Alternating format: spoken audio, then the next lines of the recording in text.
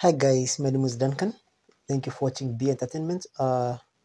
Today we are going to do to show you some few tips on how you can activate your Windows license or Microsoft Office license even if you don't have any key. So basically, we'll be activating one using KMS Auto Net. That's 2016, right?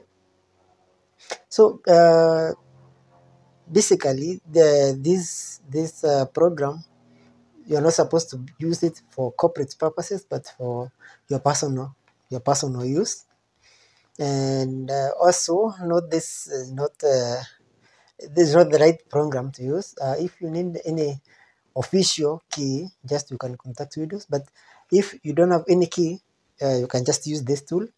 It will really have assistant you a lot. So I want to show. We go quickly. I show you on how to do it. So first thing is you deactivate your Windows Defender or antivirus, because this program normally it is detected by the Defender as a virus. So you just deactivate the antivirus, extract the files from KMS Auto Net. If you need files, you can just inbox me. I will find a way how to send. I can share the same to you. And then after extracting the files, you find an installer or application written KMS Auto Net. This is where you double click or you run the program. To ask you do you want to allow this app from a known publisher to make changes to your device. You can just accept, because you know what you want to do with the program. Then you will see somewhere written activation. Click on activation. Then you'll see on activation there is activate Windows, activate Office. So you are the one to choose. You want to activate either OS or you want to activate the Office that you have. So you just click on, let's say, activate Windows. So currently my system is activated it's already activated. So I'll be showing you how you go about it. So after clicking activate Windows, you'll see the system will pop up a notification on first GVLK installation. So on this key, you can either copy, put it to yourself.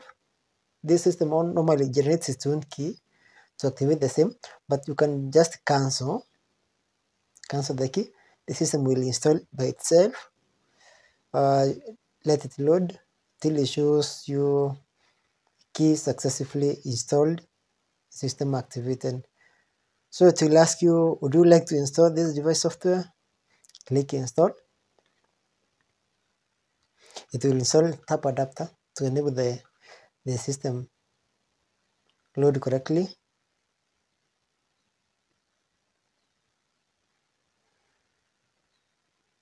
And as we are doing this, kindly remember to subscribe and also follow us on various pages like Facebook, TikTok, and other pages, and also subscribe to our YouTube page.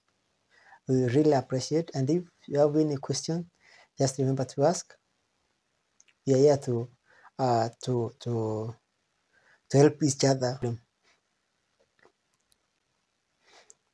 Done. So you see, on my system showing activation successful, key successfully installed. And if you see, if you check on Windows, it will show you this system is activated. Thank you. Let me know how you feel about this video on my comments, and also you can also DM me for any inquiry. Thank you.